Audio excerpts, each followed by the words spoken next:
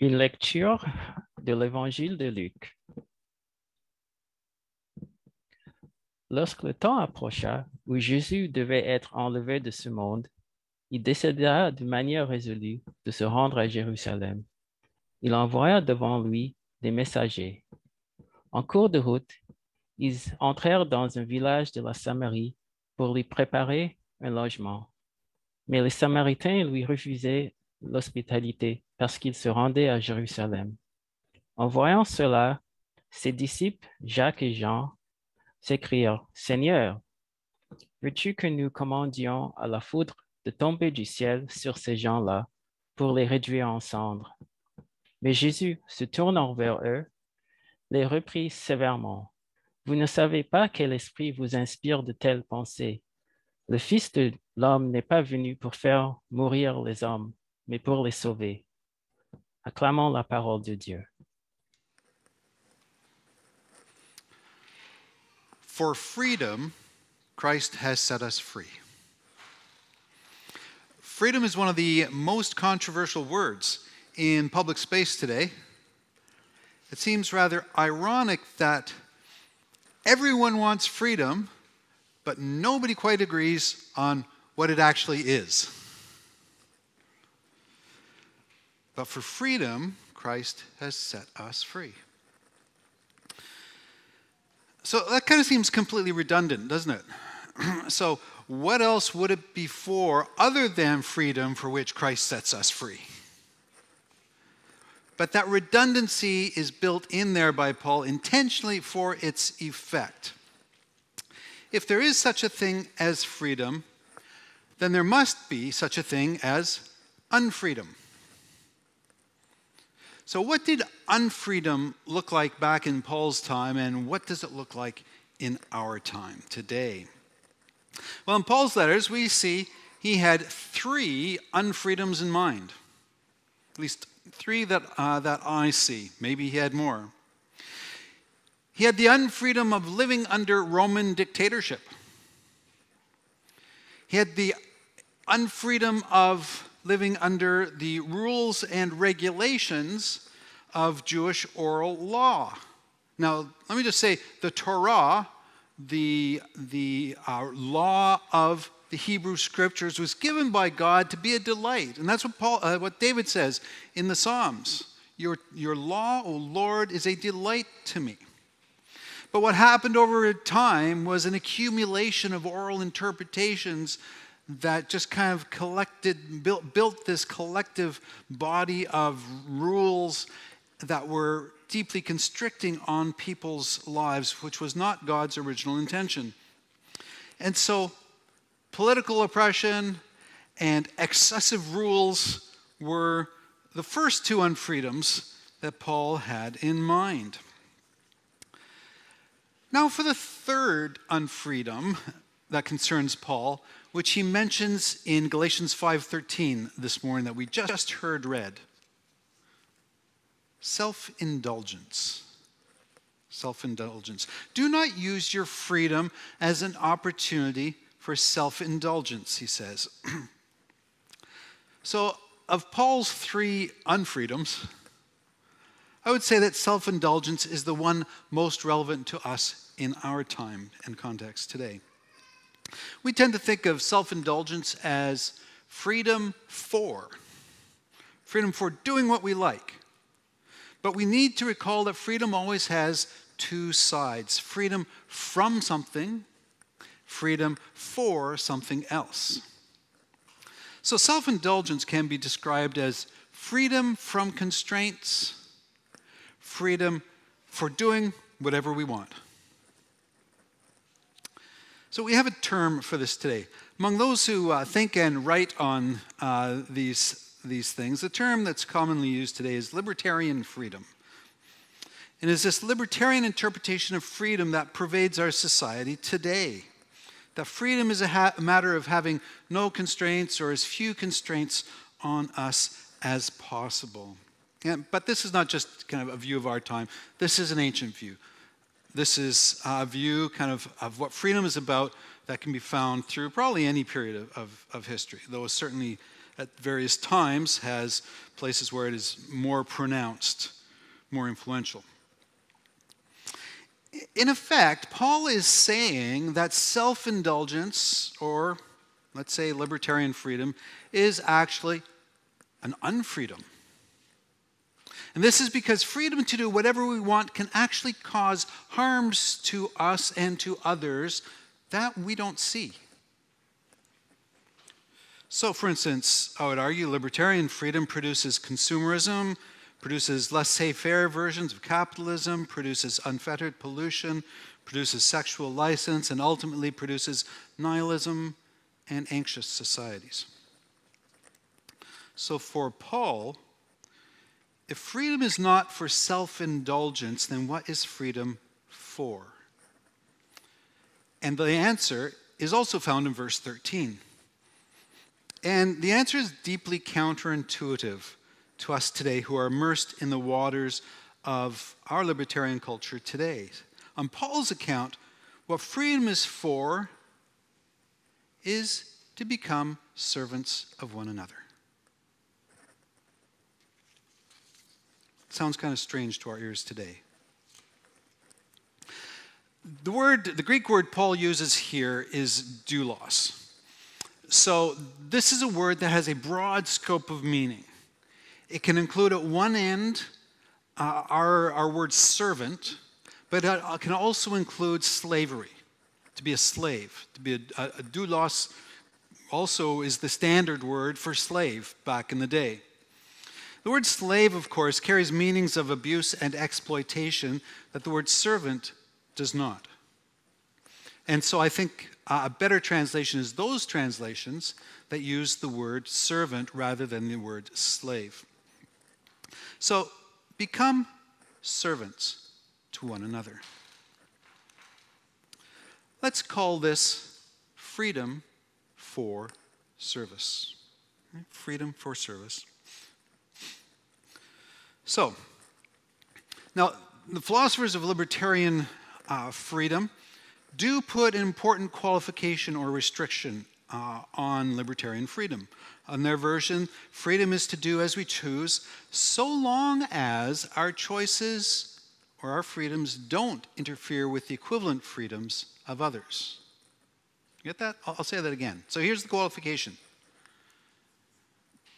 On libertarian freedom, we can choose to do as we wish, so long as our actions or freedoms do not interfere with the equivalent freedoms of others. Now, that's an important qualification, but I think it still has two problems.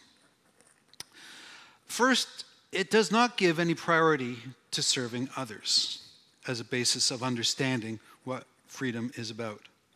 One may care for or serve others if one so chooses on that account, but this remains optional. Secondly, society at large forgets that qualification, right? So people at large often just don't bother to look out for how their own freedoms or actions may be harming others. It's not on their radar. How might my actions actually be limiting the freedoms of others? So people at large often have limited concern for how their actions might actually harm others.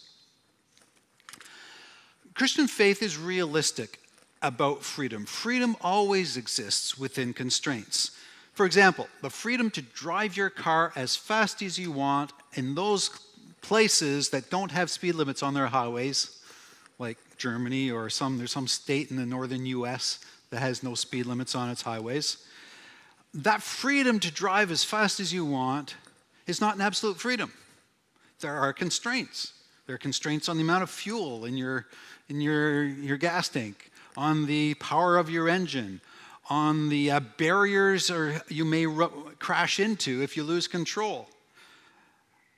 There are always constraints on anything. It is humanly impossible not to have constraints in life. Rather than seeking to escape constraints as much as possible, I would suggest we need to discern which constraints are indeed harmful because many are, and which constraints are actually freeing constraints, actually free us. That's right, in life, there are both harmful constraints and freeing constraints, but it's the reality of freeing constraints that our society rarely, if ever, talks about. Let me give 3 examples of what I mean by this. So the first example of what I'm calling a freeing constraint. Some time ago, I read about an account of a children's league soccer game in which the referee was late. So they waited and waited, and so eventually the children just started playing the game on their own without a referee present. But soon the game just became a free-for-all. So that many of the children just became frustrated and gave up playing. Enjoyment of the game was not possible under such free-for-all conditions.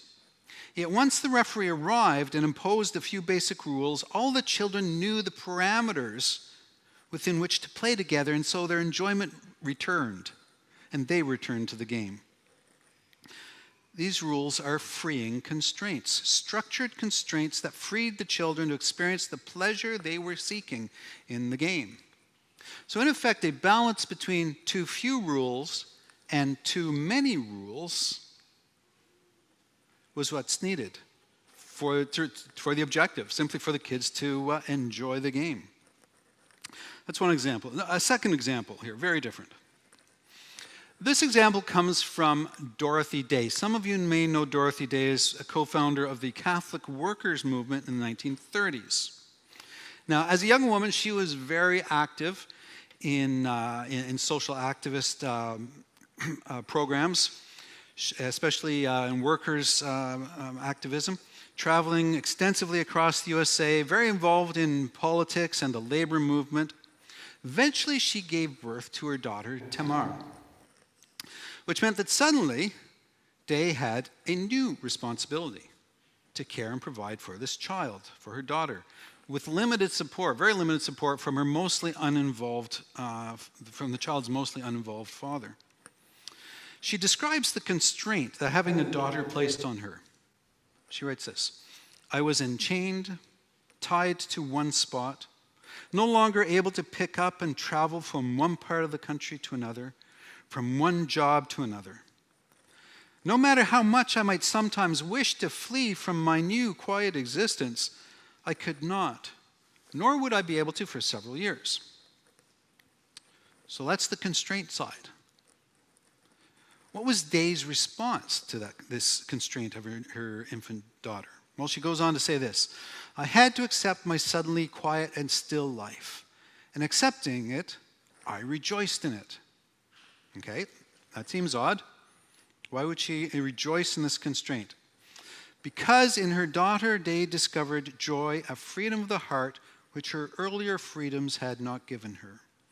As she carries on to say, "I had thought that through all those years I had had freedom, but now I felt I had never known real freedom or even had the knowledge what freedom even meant." In effect, her daughter became a freeing constraint. Let me just give you one more example, because this is such an important principle that I think many of our discussions in society today miss. This example comes from the world of music. So there's a well-known musician, theologian named Jeremy Begbie, and he makes these comments: "There are, of course, many constraints that do undermine human freedom." And he lists a few just randomly, such as epilepsy or terminal cancer or solitary confinement, and countless others. Nonetheless, Jeremy goes on to contend that we need to challenge the belief that we automatically increase freedom by reducing limits or by multiplying the options open to us. So he makes a couple observations. He asks, how does it increase our freedom to have 30 brands of yogurt we can choose from? But then he goes on to more substantially say, in this example, in music, this principle of freeing constraints is seen nowhere more clearly than in improvised music. For a blues pianist, for example, the standard chord pattern enables elaboration. Structure enables freedom. Jazz pianist David Sudnow's breakthrough into jazz came as he learned to trust his hands to explore their own relation to the physical peculiarities of the keyboard. In other words, he started to respect and trust the constraints. His body, his instrument, the properties of sound. These constraints were not impediments to his freedom to be shunned, but the means to discovering and realizing his musical freedom. I think these three examples of freeing constraints provide an important element to understanding the nature of freedom. Let me quote here from, just before I read this quote, let me just say that I believe discussion of freedom in our society today is usually missing this point, which I said earlier, that while many constraints are indeed harmful, others are freeing, and we need to discern between them, not just throw all constraints under the bus. Let me quote now from Yale law professor Stephen Carter. He makes this point by way of sex and money. Let's talk about sex and money. It is the unhappy moral burden of our politics today that nobody seems to be concerned with the limits to freedom. Liberals refuse to accept the idea that sexual freedom has limits, or for that matter, consequences. Conservatives refuse to accept the idea that there are any limits on how much money one should have or what one should do with it. As the theologian Stanley Hauerwas has pointed out, the contemporary liberal emphasis on the radical autonomy of the individual to make whatever choices they want about sex has made it impossible for liberals to articulate a persuasive program to restrict the autonomy of the wealthy to make the choices they want about how to accumulate and spend their money. Or vice versa. The price of Bob's freedom to sleep with whomever he likes whenever he likes is evidently Jane's freedom to do with her wealth whatever she likes whenever she likes. Each wants to restrict the preferences and freedoms of the other without having to restrict their own preferences and freedoms. After all, and all this because we no longer remember what freedom is for. Ouch. Everyone on the spectrum gets hammered there by Carter. So let's read it. Carter's reading of our cultural situation today, one with which I am sympathetic. So, now let's return to Galatians chapter 5 that we heard read earlier. Paul says to his readers in verse 1, "You are called by God to freedom." That's wonderful. That's great news. Now the question is, what sort of freedom are we called to? Is God calling us to? Well, if our situation is one of political oppression, such as by the Romans, then freedom from such oppression. What's interesting is Paul and libertarians can agree on that. There's common ground. Or if our situation is one of excessive, burdensome rules, then freedom from excessive rules and expectations. Again, there's common ground. But if our situation is one of unconstrained libertarian freedom, then freedom from the unseen or undiscussed harms of libertarian freedom. So what then is the primary good in Paul's view? As we've already seen in Galatians 5:13, it is using our freedom to serve others. Using our freedom to serve others. Self-giving to serve others is not an additional option. On Paul's account, self-giving to serve others is the foundational feature of the form of freedom through which we, as humanity, find our greatest flourishing. As counterintuitive as this may seem for us today, choosing the sacrifices needed to serve others brings us true freedom. Let me add a couple quotes here. One more from Carter. The idea that we should use our freedom to the common good rather than to seek our own pleasure has always been an idea so fragile, if not carefully nurtured, will certainly die. We need to nurture that principle, that idea.